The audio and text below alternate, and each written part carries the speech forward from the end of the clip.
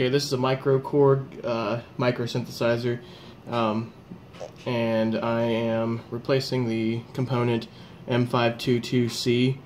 L8 is where it's labeled on the board. You can see right here where I'm pointing at right now, this is where the component was.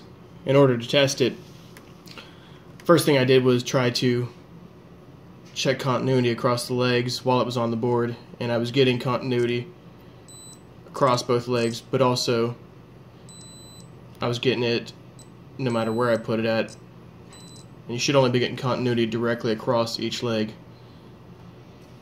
So to test it, after I took it out and tested the continuity of it, I took a couple of wires and just jumpered them over from each connection, and then I plugged it in with an AC adapter and it worked.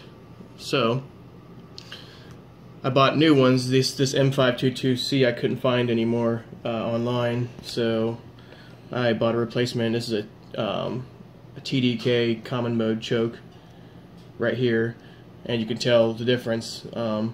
With the original one here, like I said, you're getting continuity across the legs, but then you're also getting continuity if I touch them diagonally as well.